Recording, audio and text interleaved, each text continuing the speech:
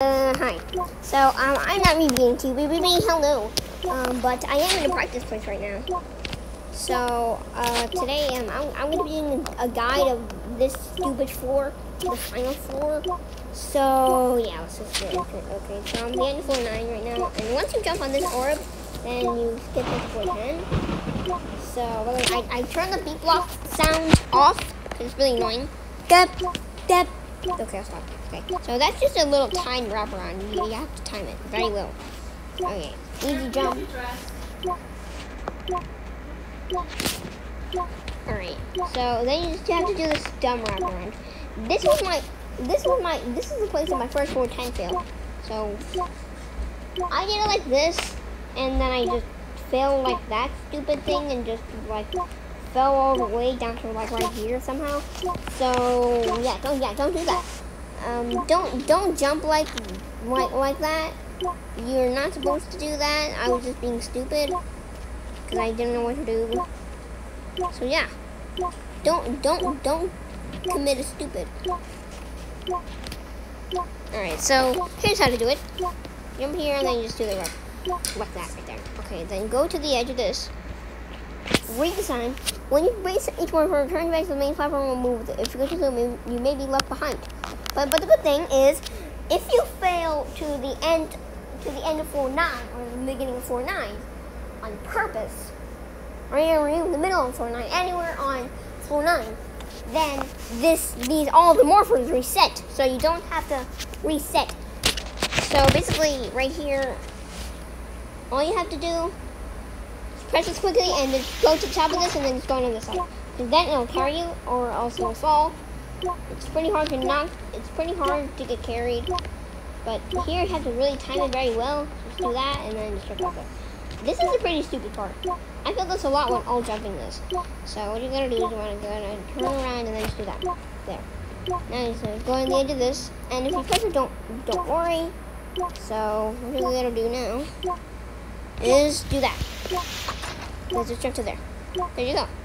Now you have this stupid part. So this part's stupid. This dumb part right here.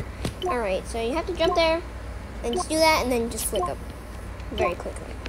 Not as quickly as the flick on floor 5 like I normally do. Like, I failed that part a lot. So you don't hit your head on this, so do what I do here. Wait for this. There you go. And here is pretty stupid. Go to the edge, do this, and just jump to there. Okay, so this part's pretty dumb. What you gotta do is you gotta go to the edge, and go that, and just jump to the top. Yeah, don't go to the bottom, because that's how I actually failed. So yeah, this is my old personal best before I beat it. So you can use the beat block sound to your advantage. Here, let's just put that up a little bit. You have to look at the beat block through here. Boop, boop, boop, boop. As soon as you hear that other beep, then you just gotta go. Boop, boop. See? And don't hit your head. Doop.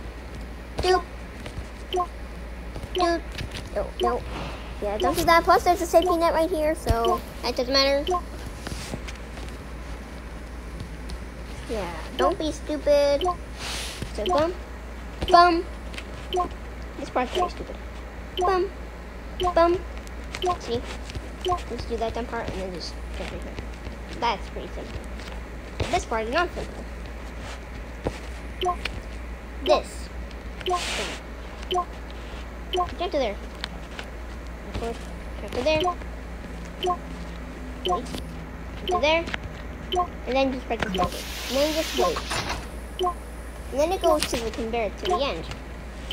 So you have to backtrack a little bit. Let's backtrack. And then backtracking to here and then just jump to there. That's pretty simple. Alright, don't miss this door, please. Try to go to as close to the middle as you can and then just jump to there. There you go. Now you're at the final jump. What you're gonna do here, you have to wait for the blue. At least that's what I did. And then what I did here was have to wait for the blue, and then I just did that, and that's how you beat the tower if you block Berserk. So yeah, hope you enjoyed, and okay, bye.